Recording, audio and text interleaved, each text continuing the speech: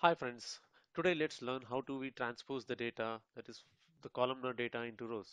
So here I'll be using Excel and Python. So I have the sales data for an example. So I have month and I have sales by month.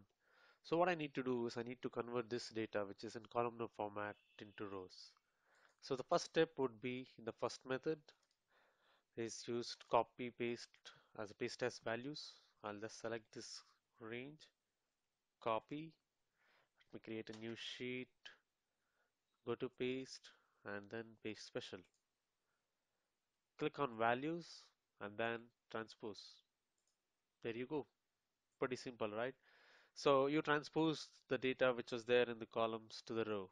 So this was from the first method. Let's jump to the next one. So the next step for the next method would be using the Power Query.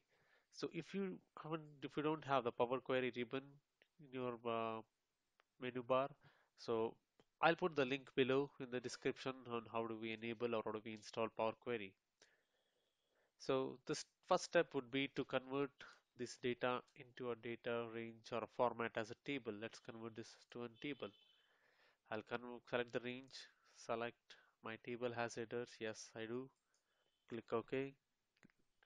Okay, so now once it's converted into table, I'll go to Power Query and then select from table or range. Right.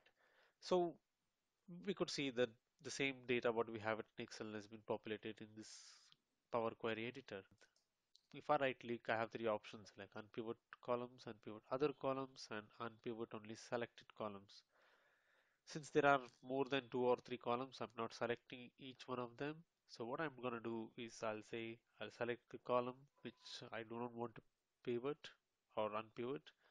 I'll select the column and click unpivot other columns, right? As you can see, this data has already been transformed. So I'll change this to months. Oops. And this as sales. And I think I don't need this. I can delete and then close and load. Close and load or close and load to. I'll put this in a new sheet. Yep, there you go. Right. So this is the original data and this is what we transform. Right. I'll not save this file so that I retain the CSV. So the third method, or I would say the second approach, would be using Python Pandas. So I have PyCharm open. So I'll be using Pandas module to get this done. First step is to import Pandas. Let me import Pandas as PD. Then I'll create a data frame. Data frame is equal to, oops, df dot read csv open parenthesis. Let me copy this path. File name transpose.csv. So I need to change all of this.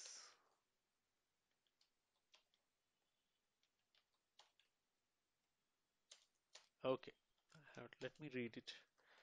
Data frame. Oops, I have to print it. Let me run.